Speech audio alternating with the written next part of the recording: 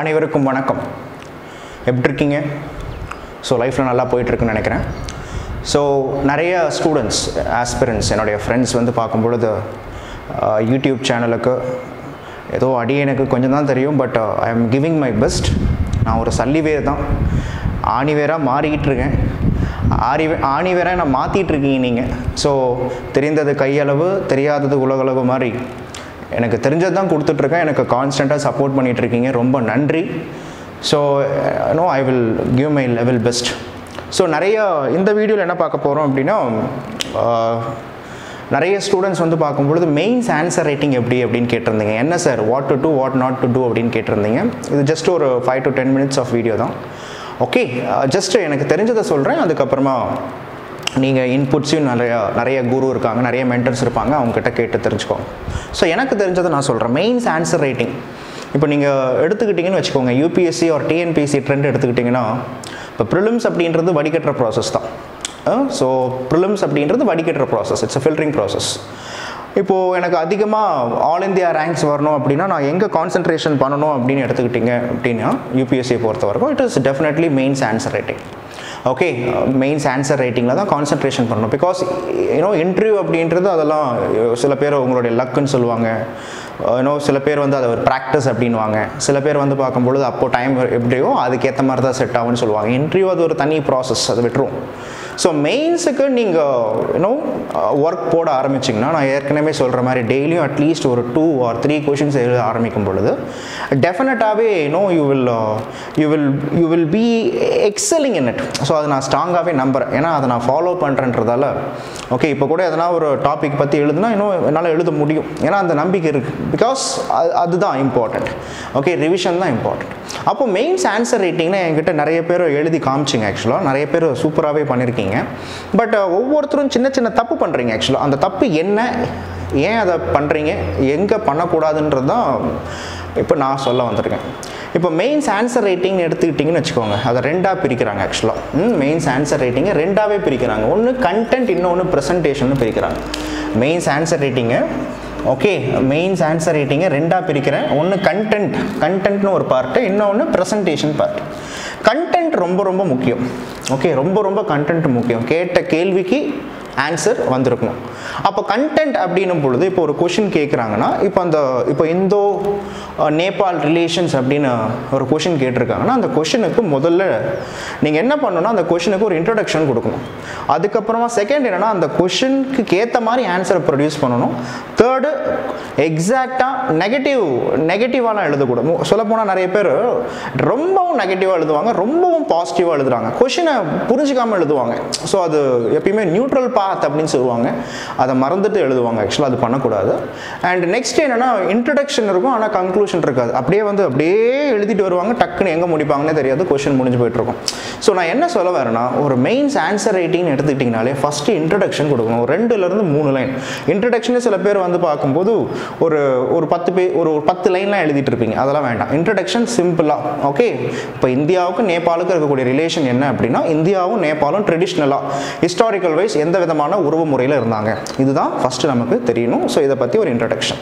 Okay, அதுக்கப்புறமா next எங்கே போகணும் அப்படின்னா, answer writing. So address your question, your answer should address to the question. இது நிறைய பேர் பண்ணுற தப்பு. இங்கே தான் மெயின்ஸில் வந்து ட்விஸ்ட் வைப்பாங்க. ஆக்சுவலாக இப்போ என்னென்னா, சில கொஷின்ஸ்லாம் இருக்குது. ஆக்சுவலாக இப்போ நம்ம சொல்லியிருக்கோம் இல்லையா, லாஸ்ட் கிளாஸ்லேயே எப்படி சொல்லலாம், சில கொஷின்ஸில் சிம்பிளி எக்ஸ்பிளைன் இருக்கும், சில கொஷின்ஸ் வந்து எலுசிடேட்னு இருக்கும், சில கொஷின் கிரிட்டிக்கலி அனலைஸ்ன்னு இருக்கும், சில கொஷின் எவாலுவேட்னு இருக்கும். ஸோ மக்கள் ஏன் கிரிட்டிக்கலி அனலைஸ், ஏன் எவாலுவேட்னு கொடுத்துருக்காங்க, ஏன் ப்ரீஃப்னு சில இடத்துல கொடுத்துருப்பாங்க, அதெல்லாம் தெரியாமல் தனக்கு தெரிஞ்சதெல்லாம் எழுதுவாங்க. ஆக்சுவலாக அது பெரிய தப்பு. இப்போது உங்களுக்கு ஒரு எக்ஸாம்பிளோடய சொல்கிறேனே, இப்போது ப்ரீவியஸ் இயர் 2015 ஒரு கேள்வி ஒன்று கொடுத்துருக்கான் மெயின்ஸில். என்னென்னா, ஜிஎஸ் செகண்ட் பேப்பரில் critically analyse or the question, okay, critically analyze and சொல்றாங்க, or critically examine increasing interest of India in Africa as its pros and cons. அவனே கொடுத்துட்டான், increasing interest in India in Africa as pros and cons. Okay, critically examine. இது 2015 கேட்ட UPSC mains question. இப்போ அவனே கொடுத்துட்டான் pros and cons okay, இன்றைக்கி நம்ம புதுசாக ஒரு வார்த்தையை படிக்கிறோம் தெரியுங்களா? நியூஸ் பேப்பர் படிச்சிங்கன்னா தெரியும், சைனீஸ் இம்பீரியலிசம் அப்படின்னு படிக்கிறோம். ஏன் சைனீஸ் இம்பீரியலிசம் அப்படின்னு படிக்கிறோன்னா, சைனா ஓகே அவங்களுடைய சொல்லப்போனால் அவங்களுடைய ட்ரெடிஷ்னல் சில்க் ரூட்டை எவால்வ் பண்ணுறாங்க. அண்ட் யூஎஸ்ஐ எப்படியும் காம்பீட் பண்ணிவிட்டு முன்னாடி வரணும்னு நினைக்கிறாங்க. ஆதி காலத்தில் பிரிட்டிஷ் என்ன பண்ணாங்களோ, ஃப்ரான்ஸ் என்ன பண்ணுறாங்களோ, ஓகே ஸோ மற்ற இம்பீரியலிஸ்ட் பவர் என்ன பண்ணுறாங்களோ அதுதான் சைனாவும் இன்றைக்கி பண்ணிகிட்டு இருக்காங்க. ஆஃப்ரிக்காவில் இருக்கக்கூடிய most of the கண்ட்ரீஸுக்கு China financially support பண்ணுற மாதிரி, மிலிட்ரி வைஸ் சப்போர்ட் பண்ணுற மாதிரி, அங்கே இருக்கக்கூடிய சொத்துக்களெல்லாம் வந்து அங்கே இருக்கக்கூடிய ரிசோர்ஸஸை யூட்டிலைஸ் பண்ணிக்கிறாங்க அப்படின்னு நம்ம சைனீஸ் இம்பீரியலிசம் பற்றி படிப்போம். இதில் சைனா மட்டும் கிடையாதுங்க, இந்தியாவும் இருக்குது. Because India also showing it's interest in Africa. Okay, because இந்தியாவுக்கு ஆஃப்ரிக்காவுக்கு இருக்கக்கூடிய பாண்ட் அந்த அளவுக்கு அதிகமாகவே இருக்குது. ஓகே, ஸோ இதை நல்லா புரிஞ்சுக்கணும் நீங்கள். அப்போது இதை தான் இந்த கொஷின் டிமாண்ட் பண்ணுது. இங்கே கிரிட்டிக்கலி எக்ஸாமின்னு கொடுத்துருக்கான். கிரிட்டிக்கலி எக்ஸாமின்னா இப்போ ப்ரோஸ் அண்ட் கான்ஸை கேட்டிருக்காங்க. இப்போ ப்ரோஸ் அண்ட் கான்ஸை நம்ம எழுதிட்டு அதோடைய ப்ளஸ் என்ன அதோடைய மைனஸ் என்னன்னு எழுதிட்டு, ப்ளஸ்ஸை விட மைனஸ் அதிகமாக இருக்கா ஆர் மைனஸை விட ப்ளஸ் அதிகமாக இருக்கான்றது எழுதணும். இதுதான் critically analyse R critically examine, pros and cons எவாலுவேட்னு கொடுத்தா அர்த்தம். இதில் இந்த மாதிரி கொஸ்டினுக்கு நீங்கள் ஆஃப்ரிக்காவை பற்றி என்னென்ன தெரியுதோ, இப்போ சவுத் ஆஃப்ரிக்கா இருக்குங்க, அங்கே வந்து பார்க்கும்பொழுது பிளான்டேஷன் இருக்குது, அங்கே வந்து பார்க்கும்பொழுது அது இருக்குது இது இருக்குன்னு சொல்லிட்டு ஆஃப்ரிக்காவை பற்றி தெரிஞ்சதெல்லாம் எழுதி வச்சிங்கன்னா ஒன்றும் மார்க் வரும், ஆனால் பட் அந்த அளவுக்கு வராதுங்க. புரியுதா உங்களுக்கு? ஸோ அதை தான் சொல்கிறேன், your question okay your answer should address the question. அது தவிர்த்து இல்லாமல் இப்போது நம்ம இப்போ நான்லாம் 7th ஸ்டாண்டர்ட் 8th ஸ்டாண்டர்ட் படிக்கும்பொழுது நல்லா ஞாபகம் இருக்குது. ஆக்சுவலாக ஜாகிரஃபியில் வாட் இஸ் ராக்னு கேட்டால் இந்த WWF ராக் பற்றிலாம் எழுதி வைப்பாங்க பசங்க ஆக்சுவலாக. ஸோ அது அன்றைக்கி காமெடியாக இருக்குன்னு வச்சுக்கோங்க. ஆனால் பட் கொஷின் கேட்டது இப்போ மாத்திரைகள்னு தமிழில் கேட்பாங்க. நமக்கு தெரிஞ்ச மாத்திரை பேராசிட்டமல், ஓகே சிட்ரசின், அதெல்லாம் எழுதிட்டு இருப்போம். அதெல்லாம் நம்ம சின்ன வயசில் அந்த சேட்டெல்லாம் பண்ணுவோம். ஓகே, என்ன ஏன் அப்படி அதெல்லாம் பண்ணுவோம்? ஏதோ மிஸ் எப்படி பார்க்குறாங்களோ பார்க்கலையோ, கொஷினா என்ன பண்ணணும், கம்ப்ளீட் பண்ணணும்னு எழுதும் இல்லையா? ஸோ அது மாதிரிலாம் மெயின்ஸ் எழுதக்கூடாது. ஓகே, கரெக்டாக வந்து ஏன்னா உங்களுடைய கொஷின் எல்லாம் ஞாபகம் வச்சுக்கோங்க. உங்களுடைய மெயின்ஸ் ஆன்சர் ஷீட்டை புக்லெட் மாதிரி இருக்கும். அதை கரெக்ட் பண்ணுறது யார் சார்னா central யூனிவர்சிட்டிஸோடைய professors. It is not UPSC aspirants. Okay, central யூனிவர்சிட்டிஸோடைய professors தான், அந்தந்த ஃபீல்டில் எக்ஸ்பர்ட்டாக இருக்கிறவங்க தான் கரெக்ட் பண்ணுவாங்க. ஸோ அப்போ கண்டிப்பாக அவங்களுக்கு பார்க்கும் பொழுது அது இப்போ நான் ஜஸ்ட் ஒரு டீச்சிங் ஃபீல்டில் இருக்கேன், இப்போ கொஷின் ஸ்டூடெண்ட்ஸ் நீங்கள் எனக்கு காமிக்கும் பொழுது அது பார்க்கும் பொழுது தப்பு எங்கன்றது தெரிஞ்சிடும். அதே மாதிரி தான் தப்பு என்னன்றது கரெக்டாக ஐடென்டிஃபை பண்ணிடுவாங்க. ஸோ நெகட்டிவாக தயவு செஞ்சு எழுதிடாதீங்க. அண்ட் தேவையில்லாத எழுதுனீங்கன்னா நெகட்டிவ் மார்க்ஸும் மெயின்ஸில் இருக்குன்றது நீங்கள் புரிஞ்சுக்கணும். அண்ட் தேர்ட் என்னன்னா சப்பார்ட்ஸ். இப்போ ஒரு கொஷின் அப்படின்றது ஒரு பார்ட்டை மட்டுமே டிபெண்ட் பண்ணாது, நிறைய சப்பார்ட்ஸ் இருக்கும். ஆக்சுவலாக நிறைய பேர் அந்த சப்பார்ட்ஸை வந்து பார்க்கும்பொழுது கன்சிடரே பண்ண மாட்டாங்க. ஃபார் எக்ஸாம்பிள் 2014 ஒரு மெயின்ஸ் கொஷின் கொடுத்துருக்காங்க. WTO, World Trade Organization, is an important international institution. இது WTO பற்றி இது ஒன்று. வேர் டெசிஷன்ஸ் டேக்கன் எஃபெக்ட் கண்ட்ரீஸ் இன் ப்ரொஃபவுண்ட் மேனர். WTO உடைய decisions it affects the countries in profound manor. இது ஒரு பார்ட்டு. செகண்ட் பார்ட் என்னன்னா, what is the mandate of WTO and how binding are there decisions. Okay, WTO உடைய mandate என்னன்னு கேட்குறாங்க. Okay, அந்த decisions how binding it was, how binding to the member countries. இது second part. Third part என்னன்னா, critically analyse India stand on the latest round of tax on food security. Okay, so இது Doha group of tax நம்ம சொல்லுவோம் அதை. Okay, 3 question பாருங்க, ஒரு question தாங்க. Okay, ஆனால் பட் 3 சப்பார்ட்ஸை வந்து பார்க்கும்பொழுது கேட்குறாங்க. கான்செப்ட் புரியுதா உங்களுக்கு? ஸோ இந்த மாதிரி சப்பார்ட்ஸை வந்து பார்க்கும்பொழுது this is what we call it as the statements and directives and மெயின்ஸ்னு சொல்லுவோம் நம்ம ஆக்சுவலாக. ஓகே, சப்பார்ட்ஸை ஒவ்வொரு சப்பார்ட்டை பற்றி நீங்கள் எழுத வேண்டியதாக இருக்கும். அப்போது மெயின்ஸை ரைட்டிங்கில் நீங்கள் கான்சென்ட்ரேஷன் பண்ண வேண்டியது தேர்ட் என்னன்னா சப்பார்ட், அண்ட் ஃபோர்த் என்ன அப்படின்னா கன்க்ளூஷன். ஒரு நல்ல தொடக்கம், ஒரு நல்ல முடிவு. ஒரு நல்ல தொடக்கம் எந்த அளவுக்கு சூப்பராக அமையுதோ அந்த அளவுக்கு நல்ல முடிவும் அமையும். கன்க்ளூஷன்லேயே நிறைய பேர் நிறைய நீங்கள் ஆல் இந்தியா ரேங்க் வாங்கக்கூடிய ஓகே நீங்கள் கேண்டிடேட்ஸை பார்த்தீங்கன்னாலும் சரி, பர்சனலாக அவங்க கூட பேசும்பொழுது எனக்கு தெரிஞ்ச சில ஃப்ரெண்ட்ஸ்லாம் இருக்காங்க ஆக்சுவலாக. ஸோ அவங்ககிட்ட பேசும்பொழுது கூட அவங்க ஸ்கோர் அதிகமாக இருக்கும். எப்படி ஸ்கோர் அதிகமாக வாங்குறேன்னும் பொழுது நான் கன்க்ளூஷனுக்கு அதிகமான இம்பார்ட்டன்ஸ் கொடுப்பேன். நீங்கள் எழுதுகிற கொஷின்ஸ் எல்லாமே கன்க்ளூஷனில் தான் விஷயம் இருக்குது. ஸோ கன்க்ளூஷனுக்கு அதிகமான முக்கியத்துவம் கொடுக்கணும். ஸோ கன்க்ளூஷன் பொழுது அதுக்கு ஒரு 3 to 4 லைன்ஸ் ஆர் நீங்கள் என்ன எழுதிருக்கீங்களோ அது ஒரு ப்ரீஃப் தான் கன்க்ளூஷனில் வரணும். ஸோ வே ஃபார்வர்ட் அப்படின்ற மாதிரி இருக்கணும். Okay, fine. அண்ட் இதெல்லாம் content wise. And presentation wise என்னன்னு பார்த்தீங்கன்னா நிறைய பேர் ஓகே அண்டர்லைன் பண்ண மாட்டாங்க. ஓகே, நல்லா புரிஞ்சுக்கோங்க. இதுவே 2 விஷயம் இருக்குது. மெயின்ஸ் கொஷின்ஸ் ஆன்சர்ஸ் நீங்கள் எழுதும் பொழுது சிலது பாயிண்ட்ஸாக எழுதலாம், சிலது பேராவாக எழுதலாம். ஹிஸ்ட்ரி எழுதும் பொழுது மேக்ஸிமம் பேராவாக தான் எழுதணும். ஹிஸ்ட்ரி எழுதும் பொழுது பாயிண்ட்ஸ் எழுதக்கூடாது. ஏன்னா ஹிஸ்ட்ரியை எப்பயுமே there was a protocol that history questions எழுதும் பொழுது ஈவன் நாங்கள் பிஜிலாம் பண்ணிட்டு இருக்கோம். ஸோ எங்களுடைய சென்ட்ரல் யூனிவர்சிட்டிஸோடைய ப்ரொஃபஸர்ஸ் என்ன சொல்லுவாங்க அப்படின்னா ரைட் இன் பேராகிராஃப். ஓகே, இதே ஜியாகிரஃபி ஆர் எதனா ஒரு பர்டிகுலர் இஷ்யூ வந்து நீங்கள் பின் பாயிண்ட் பண்ணும்பொழுது நீங்கள் பாயிண்ட்ஸுக்கு போகலாம்.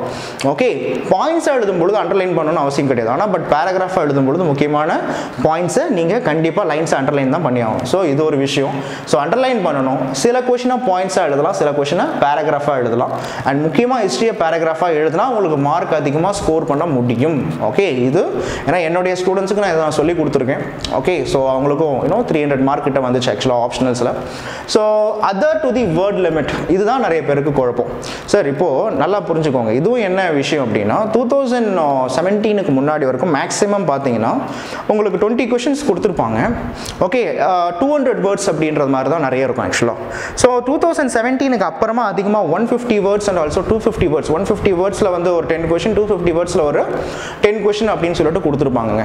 இங்கே என்ன ஒரு பியூட்டி அப்படின்னா நீங்கள் கால்குலேஷன் பண்ணி பார்த்தீங்கனாலே தெரியும். இப்போ 150 வேர்ட்ஸ் ஆர் 250 வேர்ட்ஸ்னும் பொழுது இப்போ புக்லெட்டில் 3 பேஜ், இப்போ ஃப்ரண்ட்டு பேஜ் நம்பர் 1, பின்னாடி அண்ட் ஆல்சோ தேர்ட் பேஜ், இது 3 பேஜ் வரைக்கும் வந்து பார்க்கும்பொழுது 250 வேர்ட்ஸ். நீங்கள் நார்மலாகவே நீங்கள் உங்களுடைய வேர்ட் சைஸை பொறுத்து, உங்களுடைய ஃபாண்ட் சைஸை பொறுத்து, வேர்ட் கேப்பை பொறுத்து நீங்கள் எழுத ஆரம்பிச்சிங்கனாலே 2 பேஜில் 250 வேர்ட்ஸ் வந்துடும். ஆனால் பட் நிறைய பேர் சரி இது 3 பேஜும் எழுதணுமேனு சொல்லிட்டு தேவையில்லாமலாம் எழுதிட்டு இருப்பாங்க. அதுவும் பெரிய அது என்ன கொடுமை அப்படின்னா ஃபர்ஸ்ட் நீங்கள் சூப்பராக ஆரம்பிப்பீங்க, இன்ட்ரடக்ஷன் சூப்பராக ஆரம்பிப்பீங்க, கன்க்ளூஷனில் வந்து பார்க்கும்போது என்ன எழுதுறதே தெரியாமல் தேவையில்லாமல் எழுதுவீங்க. ஓகே, ஸோ கொஷனுக்கு என்ன கேட்டிருக்கானோ அது தேவையில்லாமல் ஆன்சர் எழுதிருப்பீங்க. ஸோ அது மார்க் கட் ஆகும். ஸோ 250 வேர்ட்ஸ்னால் மேக்ஸிமம் 2 பேஜ் எழுதிட்டு 3வது பேஜில் ஒரு ஆஃப் எழுதுனா போதும். ஓகே, 150 அப்படின்னா மேக்ஸிமம் 1.25 பேஜ். ஓகே, ஸோ இது வேர்ட் லிமிட்டில் ரொம்ப கான்சன்ட்ரேஷன் பண்ணுங்கள். வேர்ட் லிமிட்டை விட கண்டென்ட், நான் ஏற்கனவே சொன்ன மாதிரி உங்கள் word limit has to stick with the content.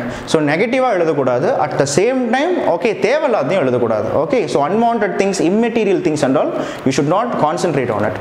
And next என்ன அப்படின்னு பார்த்தீங்கன்னா answer should cover complete space. ஆக்சுவலாக இப்போ நிறைய பேர் சொல்லுவாங்க ஓகே இப்போ என்னுடைய ஃபாண்ட் வந்து வேர்ட் ஃபாண்ட் ரொம்ப சின்னது அப்படின்னா இப்போ 250 வேர்ட்ஸ் எழுதியிருக்காங்கன்னா உங்களுக்கு தெரிஞ்சிருக்கும். ஆனால் நீங்கள் என்ன பண்ணியிருப்பீங்கன்னா 250 வேர்ட்ஸில் எழுத வேண்டியது நீங்கள் கரெக்டாக 1.5 பேஜ், அதாவது 3 பேஜில் எழுத வேண்டியது 1.5 பேஜ்லேயே முடிச்சிருவீங்க. அதை முடிச்சுட்டு என்ன பண்ண மாட்டீங்கன்னா அது ஸ்ட்ரைக் அவுட்டும் பண்ண மாட்டாங்க, அதை அப்படியே விட்டுருவீங்க. அவன் என்ன பண்ணுவானா ஆன்சர் இன்கம்ப்ளீட்னு சொல்லிட்டு அடிச்சு போட்டு போயிட்டே இருப்பான். ஸோ ஸ்பேஸை மேக்ஸிமம் யூ ஷுட் பிளான் இன். இதுக்கு தான் மெயின்ஸ் ஆன்சர் ரேட்டிங் இம்பார்ட்டன்ட். புரியுதுங்களா உங்களுக்கு? You should right in a way, word லிமிட்டும் பார்க்கணும், வேர்ட் ஸ்பேஸும் பார்க்கணும், கண்டென்ட்டும் பார்க்கணும். அப்போ பாருங்கள் எந்த அளவுக்கு ப்ராக்டிஸ் தேவை. இதை தவிர்த்து இல்லாமல் நிறைய பேர் மைனஸ் பண்ணுற இடம் என்ன அப்படின்னா time management. GS 1, 2 and 3 maximum வந்து பார்க்கும்பொழுது 20 கொஷின்ஸ் 3 மணி நேரத்தில் எழுதணும். நீங்கள் 150 வேர்ட்ஸ்னு கால்குலேட் பண்ணிங்கன்னா 3 மணி நேரத்தை நீங்கள் எழுதி பார்க்கும்பொழுது கரெக்டாக 6 நிமிஷம். ஒரு கொஷின் 150 வேர்ட்ஸ்னா கரெக்டாக 6 நிமிஷம் 45 செகண்ட் தான் எழுத முடியும். எழுதி ஆகணும், அதுக்கு அந்த டைமுக்குள்ளார எழுத முடியும் கிடையாது. சில பேர் 1/4 மணி நேரம் கூட ஒரு கொஸ்டின் எழுதிட்டு இருப்பாங்க. 1/4 மணி நேரம்லாம் எழுதிட்டு இருந்தீங்கன்னா டைம் போயிடுச்சு. So you should practice in such a way that 6 minutes 45 செகண்டுக்குள்ளாரே okay 150 வேர்ட்ஸையும் 11 minutes 45 செகண்டுக்குள்ளாரே இதை நான் கால்குலேட் பண்ணிட்டு தான் ஆக்சுவலாக இதெல்லாம் போட்டுருங்க. ஆக்சுவலாக ஓகே இதெல்லாம் ஜஸ்ட் ஒரு 15 செகண்ட் 20 செகண்ட்ஸ்லாம் வந்து டாலரன்ஸ் டைம் விட்டுருவாங்க.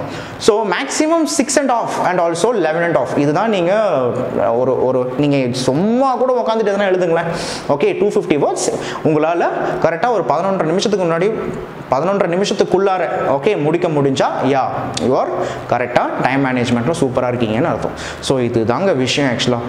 மற்றபடி நான் சொல்கிற மாதிரி மெயின்ஸ் அப்படின்றது இதை நீங்கள் ரெகுலராக ப்ராக்டிஸ் பண்ணிங்கனாலே it is definitely going to give you are fetch you more marks. புரியுதுங்களா? ஸோ அதனால் don't worry for anything. So keep on studying. So எல்லாம் நல்லதுக்கே, எல்லாம் நன்மைக்கே. Bye. Take care.